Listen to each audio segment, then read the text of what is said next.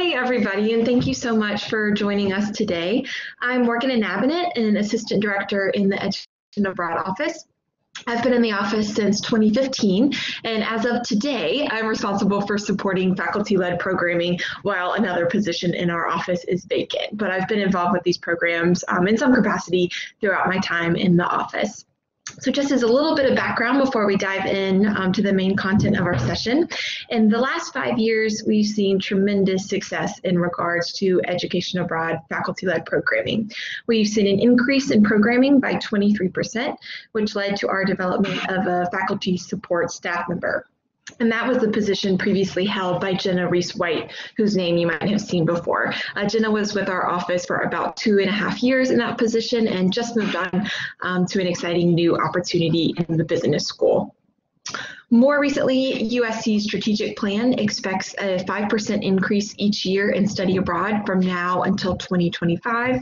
In addition to study abroad specifically, the university is looking for 10% of the student body to graduate with GLD by 2025, which can be achieved through several pathways, including the global pathway.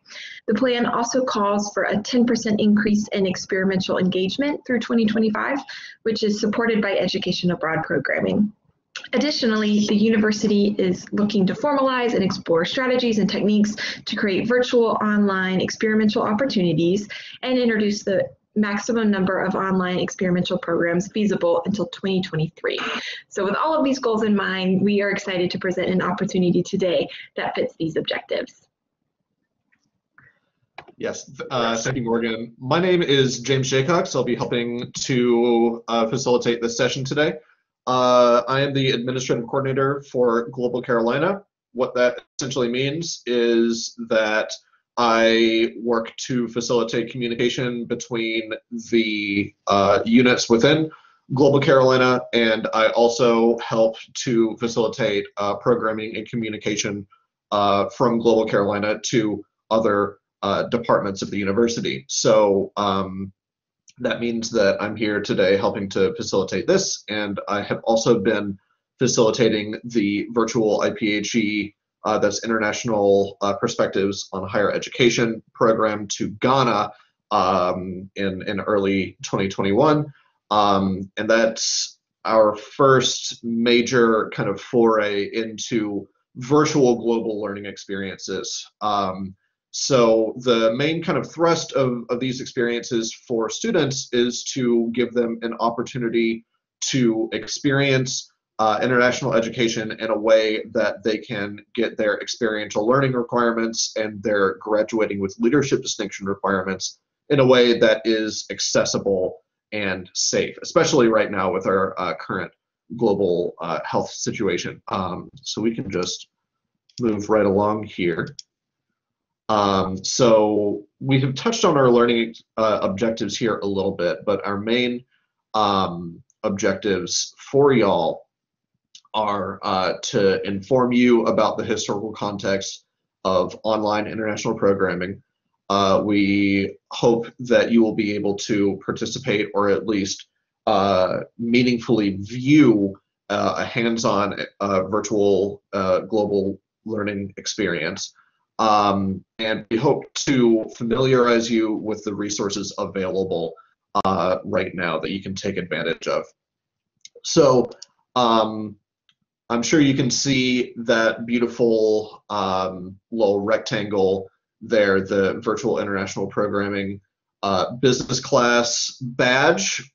We have those on offer for faculty or anyone really who completes all 3 of the sessions within this group of virtual learning experience CTE sessions. And those will be happening on the 1st of each subsequent month, meaning the second one is on March 1st and the third one will be on April 1st.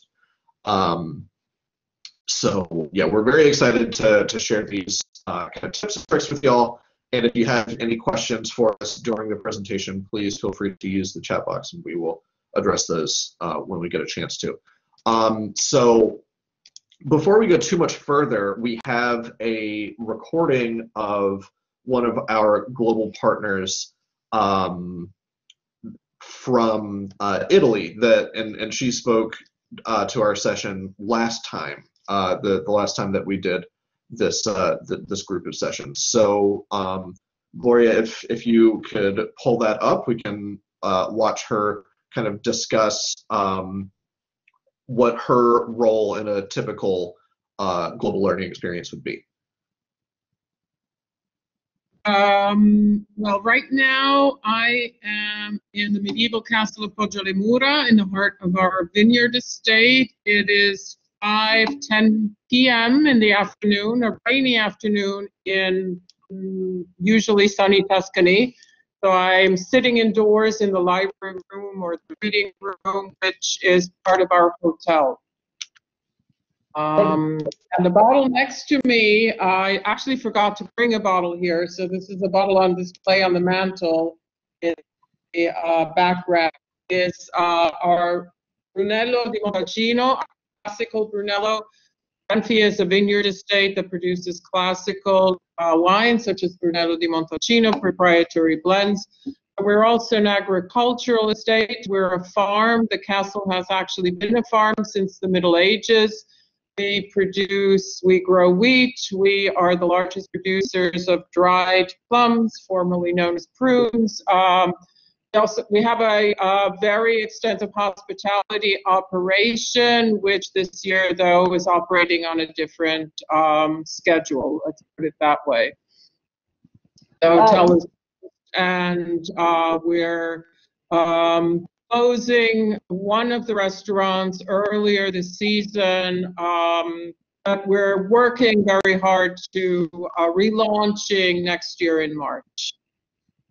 When we also hope to be able to relaunch our hospitality programs, our scholastic tours, and the other activities we've had to put on hold. We're so excited to have you as a guest lecturer for the pilot that we had back in May. And I know that we'll speak about this course a little bit, but the topic of this course was luxury management. So I was wondering if you could tell our participants today a little bit like what you told our students, how the Castello embodies luxury and what that looks like for you in Italy. The Castello embodies luxury. Luxury. Well, everything is luxury right now, but history is luxury. Wine can be luxury. Enjoying a meal with a glass of wine is luxury. So we've dedicated ourselves to luxury in many ways. Banfi, actually, the United States, the U.S. Foundation started a study abroad program, the so-called Scholastic Tour, in 1973. Actually, 5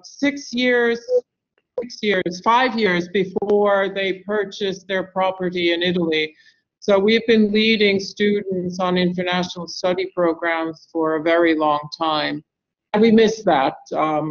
We did have a lot of fun. I did have a lot of fun in May during the lockdown with our hospitality, with our luxury management session. I also missed Sandy Strick and the group very much this year. It's one thing to see us on a video, and see the surrounding landscapes. I remember I also walked around with my computer to show the vistas. But I think it is a very important experience to put your feet on the ground. I come from a global background. My parents are Swiss from Zurich. I spent my childhood in the United States. We relocated to Switzerland, and I've been in Italy since 1982. So I'm here. I'm your global element today, and I look forward to the learning experience. Yes. So yeah, despite our remote location, we are about an hour and a half south of Florence and 2 hours north of Rome. We have become a truly global community. We see 60,000 visitors a year from many different nations, from the United States, from South America, from Europe. Now We've been seeing more Italians, more Europeans, so we stay, we stay in touch, but we look forward to being able to share more of our hospitality with more guests. So after the pilot course in May, and there's Sandy, she says we miss you too. After the pilot course in May, did you have any other opportunities to be a guest speaker virtually, or has the Costello taken on any virtual programming? We've taken on virtual programming on social media. My colleagues have, especially during the harvest, now in September, and at the beginning of October. I recorded a 2.5-hour marathon session for a training course on wine tourism, just me and my PowerPoint. That was probably the worst experience I had, because I like listening to my own voice, as you can say, and I can go on, but 2.5 hours was a very long time to talk just a little bit more excited to talk to students. But they had to, the modules, the 2.5, 3-hour modules come from training courses to acquire credits. So, and the sessions were recorded so that, because online or direct teaching was not possible at the time, and most of the participants were professionals, so they could also follow the courses at their own with their own time frame. So we have done a lot. I mean, it has been, yours was probably my first, and after that I also everyone started, and for everyone it was a learning experience also, because we are much, with a glass of wine, which I didn't bring in my hand, we're much more hands-on than online. Yeah. But it has really helped us reach out when we can't reach out otherwise. Yeah. So it has been a good experience, and it was just a small consolation for not seeing the University of South Carolina group in a week later in May. It's been a long-standing tradition, so it was really a lot of fun talking about luxury and what luxury means in these times, because it's not the same. Well, we so appreciated that you were able to speak with the students, and they remarked on just how much they benefited from this course, and we'll talk about that a little bit later today.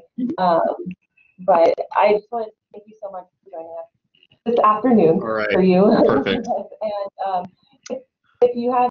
All right.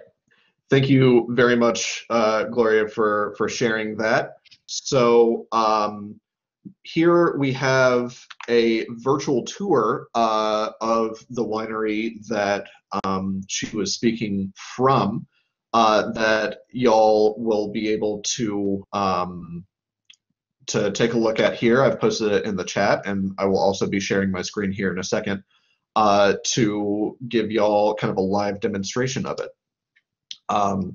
So this is going to be an important thing for y'all to keep in mind as you begin thinking about what exactly your virtual global learning experience is going to be. Taking advantage of resources like this is really an effective way of getting your students to get in the spirit of international travel. So I would invite y'all to, on your own time, click through this. I'm just gonna do a couple more just to show some of the kind of natural beauty of this winery, and to give your students a taste of what it is like to be in a country that they're unfamiliar with. So using this model, you can rotate around 360 degrees and just take a virtual stroll through this winery. It really is beautiful. So I would recommend for y'all to take a look at that whenever you get a chance. So now we can get right back to our slides. So this is what a typical year for education abroad looks like. You can see at the top part of this slide. According to Open Doors IAE data, we are ranked 19th in the nation for midterm study abroad. So we're quite proud of that. And midterm is defined as a semester, something less than 6 months usually. We typically send about 800 students on a semester-long exchange or academic year experience. And according to last year's data, we are number 24 out of the top 25 top sending institutions, just in terms of overall study abroad numbers. We're also ranked number 24 out of the top 40 Research One universities, and that is up from number 36 back in 2014. So the university has really done some really significant work in the last 5 or 6 years. Additionally, we support faculty-led programming for fall break, winter break, spring break, Maymester, and summer. And as such, when the coronavirus spread and multiplied across Europe and beyond, we knew that more and more students would be impacted by the university's strong recommendation that they return home. Ultimately, we recalled over 800 USC students home from their spring semesters and spring break programs back almost a year ago now. Additionally, as our Student International Travel Oversight Committee, we call them SITOC, met, we were soon faced with canceling faculty-led programming for the Maymester and summer terms. So last year it was really sad, of course, just in general, it was a sad year, but we had received more proposals from faculty to lead abroad than ever before, and very few programs have been canceled due to low student enrollment. So we were really elated to send those groups out, but ultimately we had to cancel 46 faculty-led programs in the Maymester and summer 2020 terms, which impacted over 500 students. At the same time, students who were planning to take a few courses over the summer, which students often do to stay on track with multiple majors or minors, were left out without plans to fulfill that coursework. So overall, the number of summer students who could not go abroad totaled to over 700. We could go to the next slide, please. Thank you. So in response to the forced move in spring, institutions and partner programs that we work with quickly shifted to online learning until the end of their term. So all of our students who returned home for the spring 20 semester, either to Columbia or to their parents somewhere else in the US, completed coursework and exams online. Once spring semester ended and it was clear the impacts of COVID-19 were going to continue, these same partners and universities began evaluating how to best serve students in international programming without the international traditional travel component. Summer is a popular time for students to study abroad in order to fulfill their internship requirements. So we saw an instant pivot by third-party providers to virtual internships. These internships offered students the ability to work with an international office and professionals from their homes in the US. Third-party providers use their existing partnerships in country to create these remote experiences for students. In the meantime, the Education Abroad Office was simultaneously instantly forced to delve into similar technology options with on-campus partners and otherwise to continue to support students who needed to complete their programs in spring and for the future of students who were soon to depart. There was also a demand on our campus, both from students and faculty, to continue internationalized learning. However, we quickly learned that there is a varying level of comfort from faculty in regards to online technology that's available to them. So we began to research how technology was used in the past to facilitate online international learning. Could go to the next slide, please. Thank you.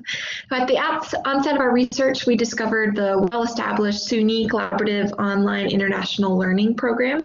After attending webinars and combing through the articles published about their successes with that program, we began modeling for what this could mean at U of SC.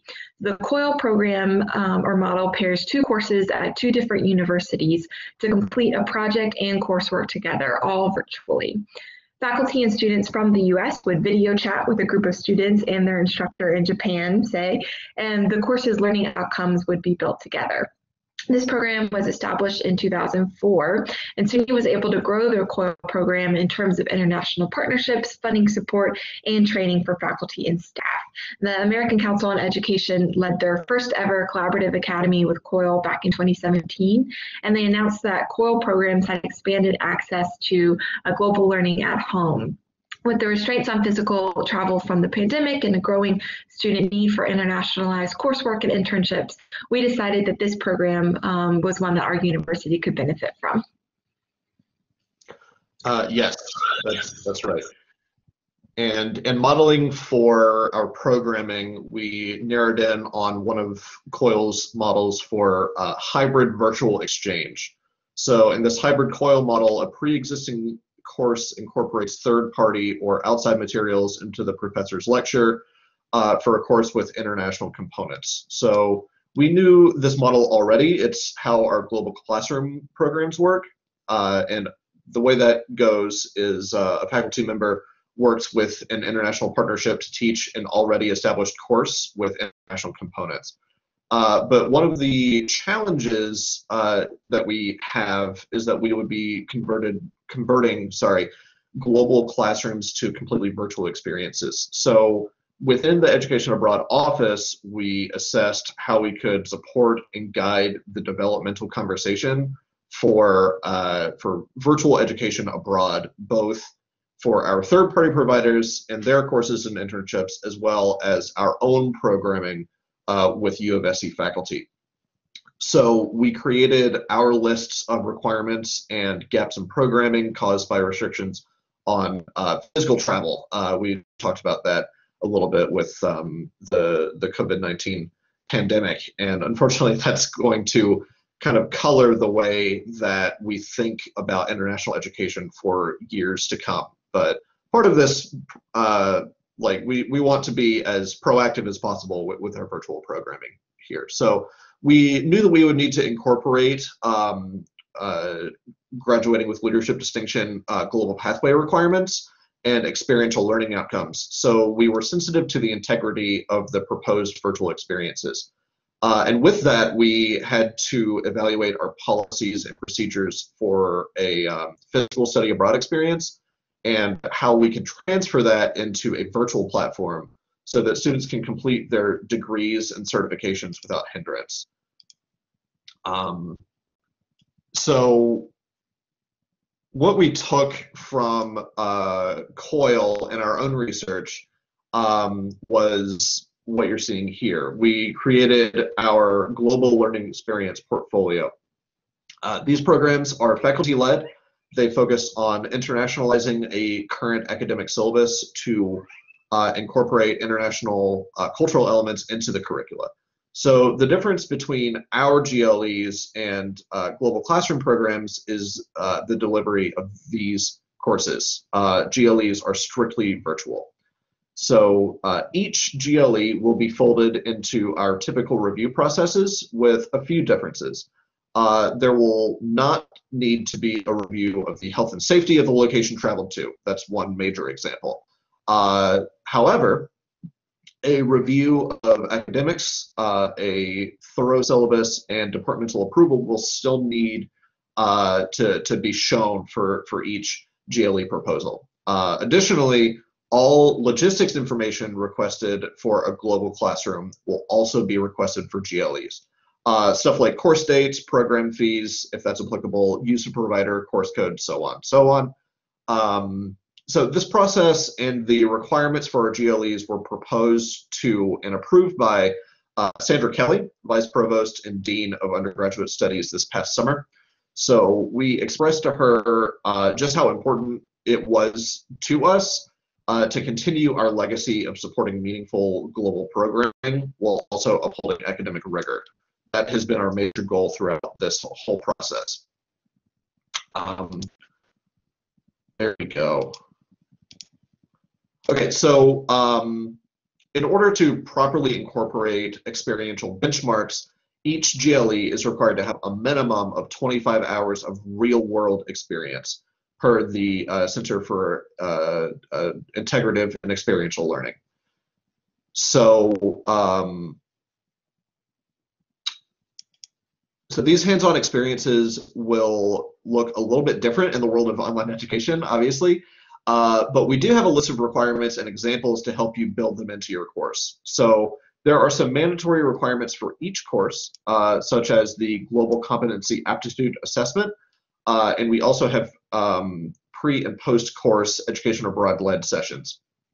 So these are mainly facilitated by the Education Abroad office, and they require coordination with the faculty member, for example, to schedule the synchronous orientation session and open the pre-made Global Competency Assessment to students pre-course. So the way that Global Competency Assessments usually work is that students are given an assessment before they travel, and then the same assessment after they finish their course, and that is a means to show improvement in a way that is data-driven. So other required activities will be more faculty-driven, like reflection, culminating projects, stuff like that.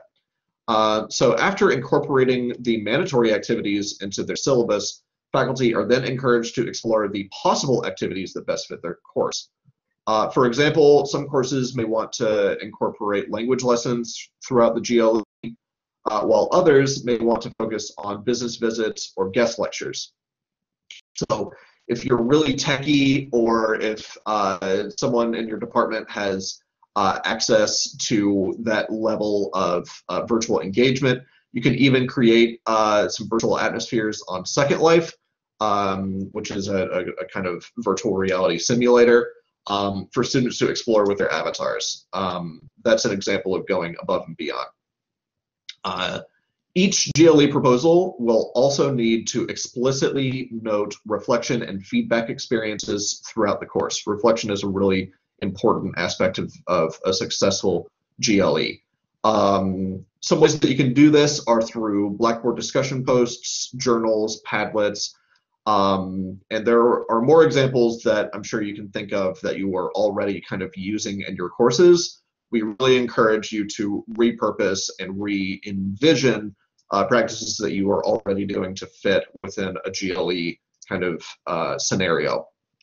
So the goal, like I said, is to encourage student reflection and to provide a place for the faculty leader to offer feedback. Finally, GLEs are required to have a culminating project.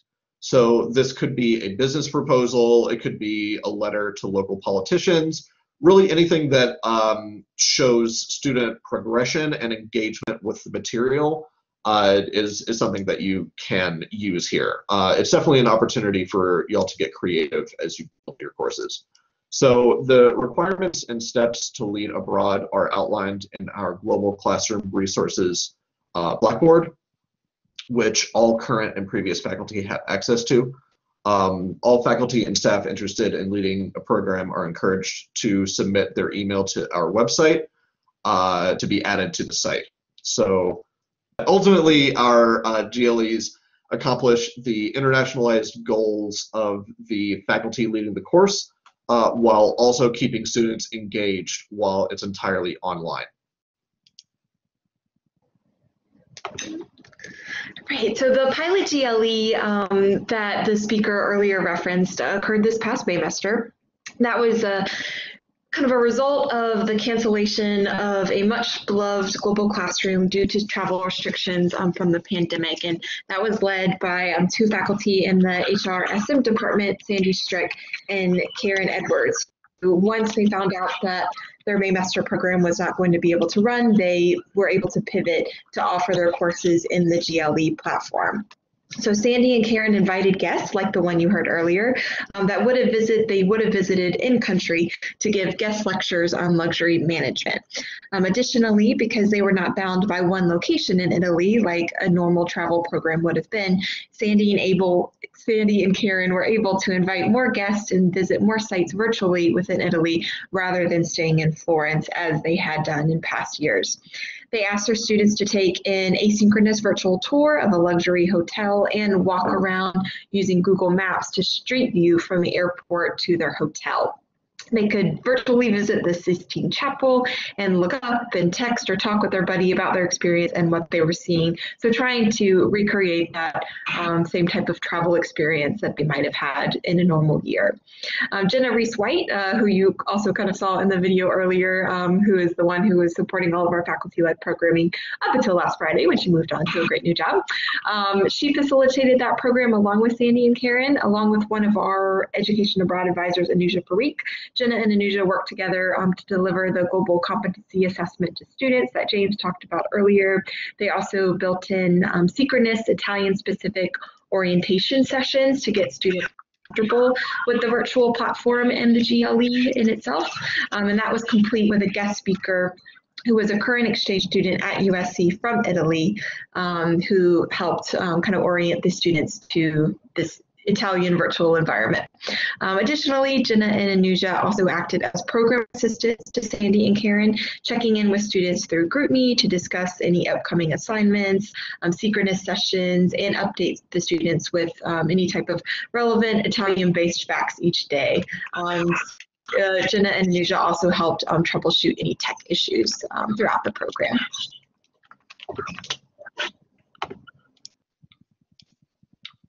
Okay, so as we've mentioned, we definitely do not expect faculty members to build GLEs alone. So the roles here are outlined for each type of participant in the process. So faculty will be tasked with creating the academic syllabus, but they are encouraged to request support in adding the GLE requirements with Education Abroad staff. We are here to help y'all out. They will lead the course as faculty, but so, you know, all the normal faculty course leading things that you do, lecturing, grading, feedback.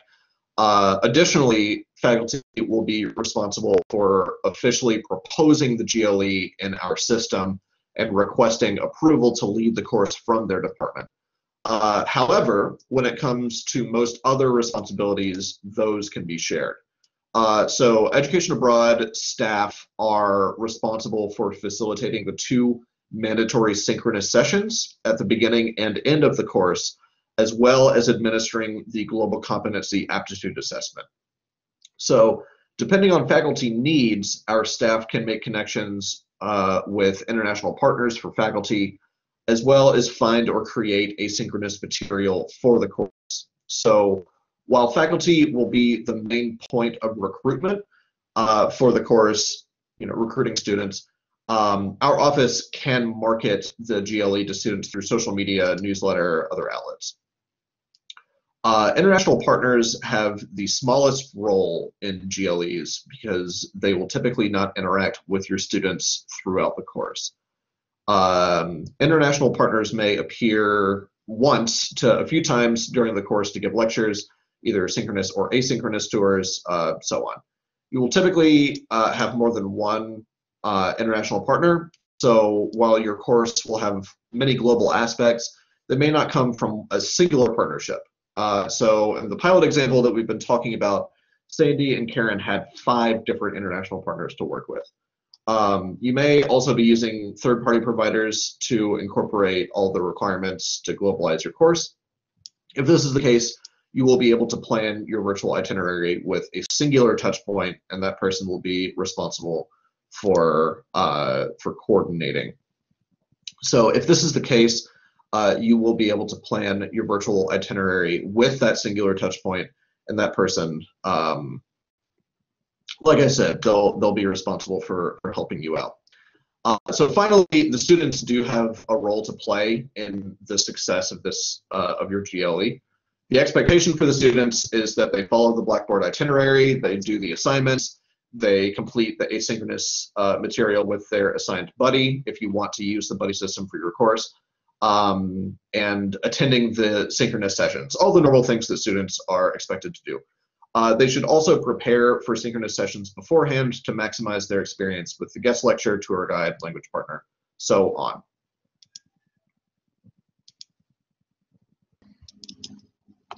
Thanks. And as you can see here on this slide, these are just some of the universities that we're aware of who are participating in some form of virtual education abroad. You'll see CLPS's logo up there.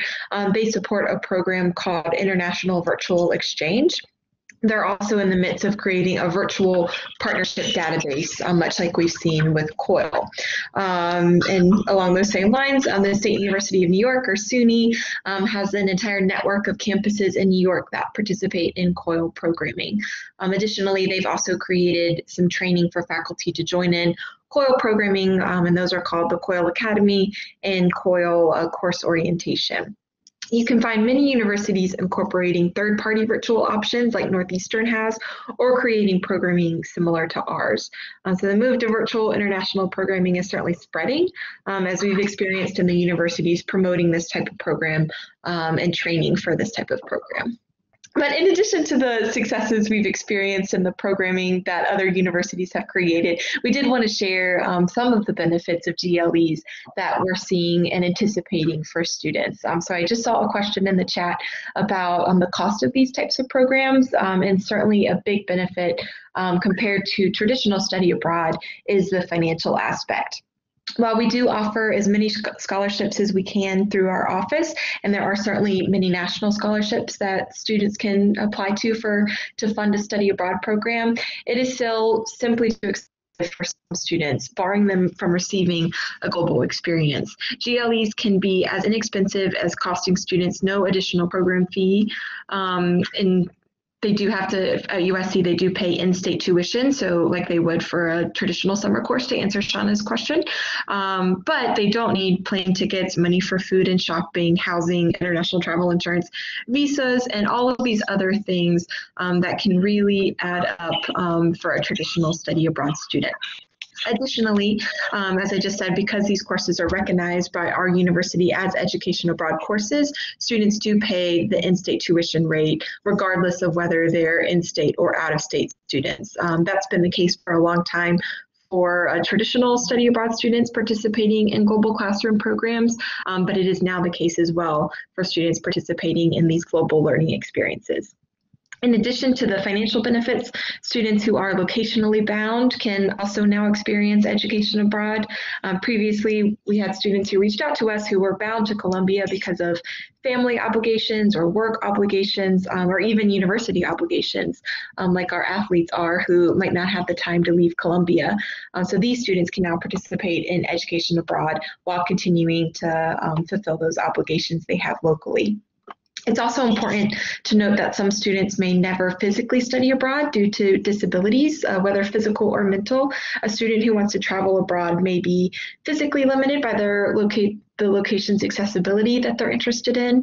For instance, many European countries do not have an equivalent of the ADA, so ramps are not always available in those old buildings for those who need them. For these students, then, it's important that they can have an education abroad experience without compromising the location or the course that they're interested in or need to take. And finally, with the growing popularity of our global classrooms, our traditional faculty-led programs, faculty are faced with turning students away due to course size restrictions. When physically traveling, there might simply not be enough room to support a larger group. While this is not always the case, we do have some larger student groups that travel. We also know that there are students seeking out globalized experiences that are limited by group size.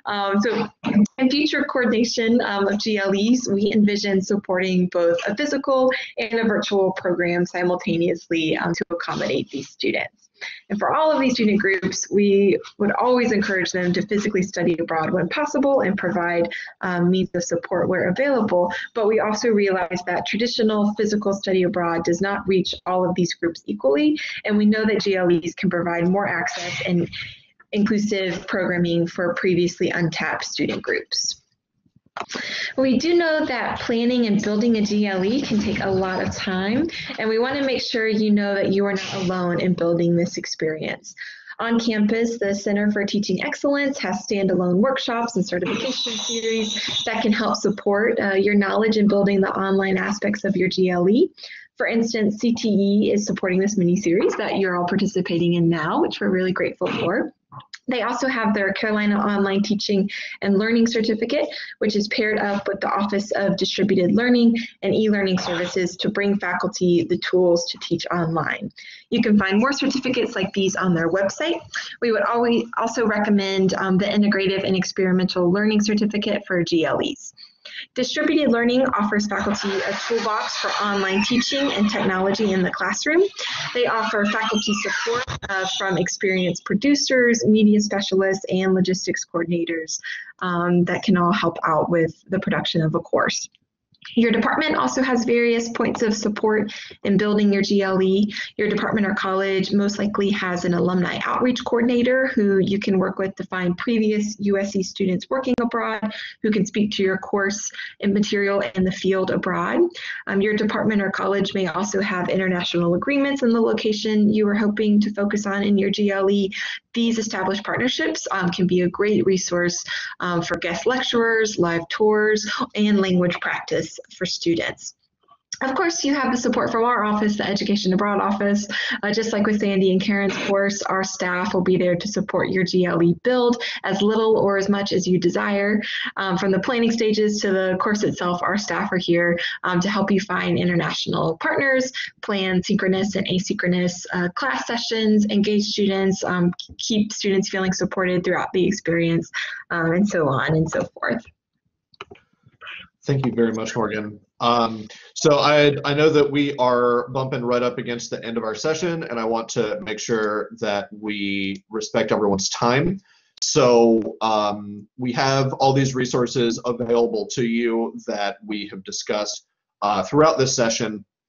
You can find them through the Education Abroad website. You can find them through Blackboard. For now, we look forward to chatting with y'all again. Once again, this is a 3-part CTE series, and we look forward to speaking with y'all again in part 2.